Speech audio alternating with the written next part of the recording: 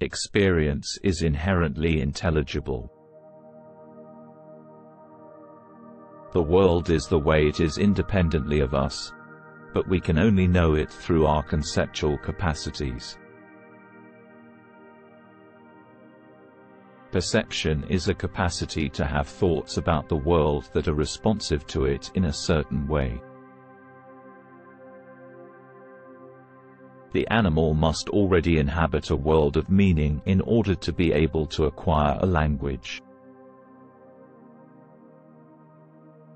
Perception is already a way of being responsive to the world. Conceptual capacities are the means by which we impose meaning on a brute array of sensations. We are, in a sense, trapped within our own language, but this does not mean that we cannot have objective knowledge of the world.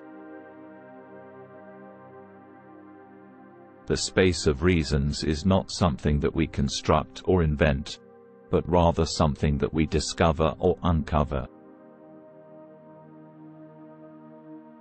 The structure of the world is something that we can only grasp through our conceptual capacities.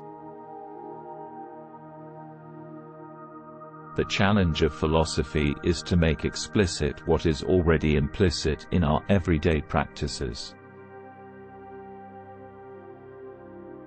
We can only have knowledge of the world if we are already in a position to make judgments about it.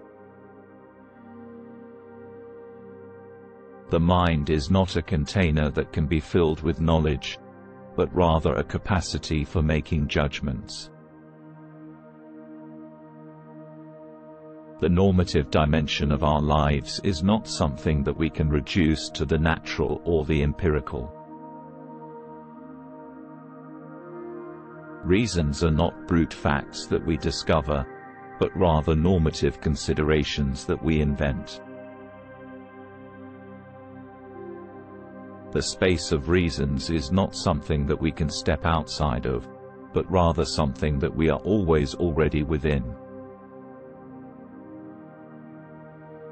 There is no unmediated access to reality, but rather our access to reality is always mediated by our conceptual capacities.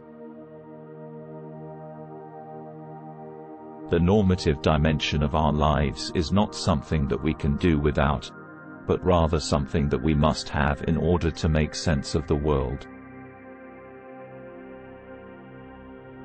The challenge of philosophy is to reconcile our naturalistic and normative perspectives on the world. We cannot have objective knowledge of the world without being able to take up a normative stance towards it. Philosophy is not a matter of finding new facts, but rather of making explicit what is already implicit in our practices and beliefs.